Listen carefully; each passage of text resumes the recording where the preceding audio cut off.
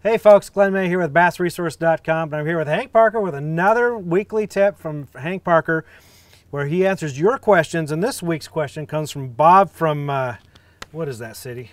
Mahoney City, Pennsylvania is what I'd guess. Mahoney City? Mahoney City. Hope we got that right, Bob. I really do.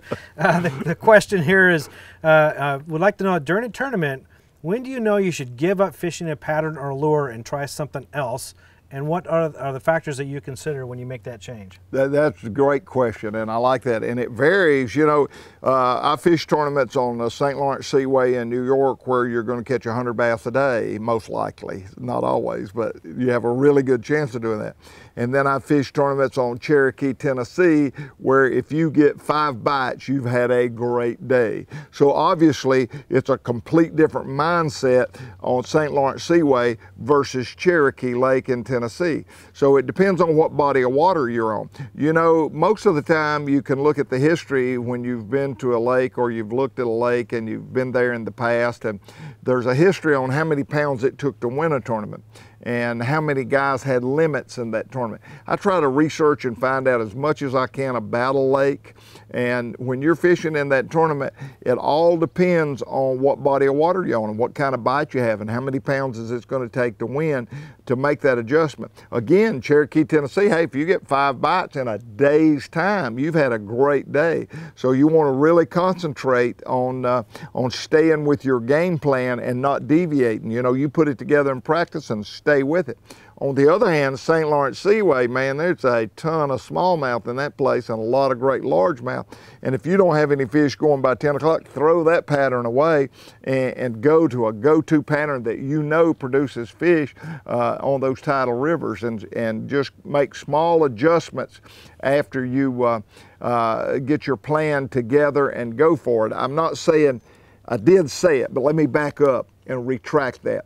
I never liked throwing my game plan away. But if I hadn't got a fish and I'm on the St. Lawrence Seaway, something's definitely wrong, because I should have already caught 20 by now. So I'm going to make some pretty big changes there. Whereas if I were in Tennessee, I would make little bitty changes perhaps, but I wouldn't get too radical, because 5 bites is good.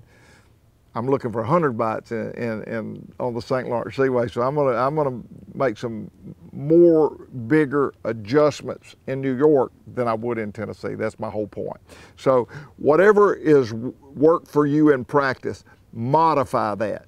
Make little changes. For example, if you were catching a fish on the shoreline, on a big rocky shoreline, and there's big boulders there, and you were catching on a spinnerbait, and today you just can't buy a bite, man, you hadn't had a follow-up, you hadn't caught a fish, go to a crankbait.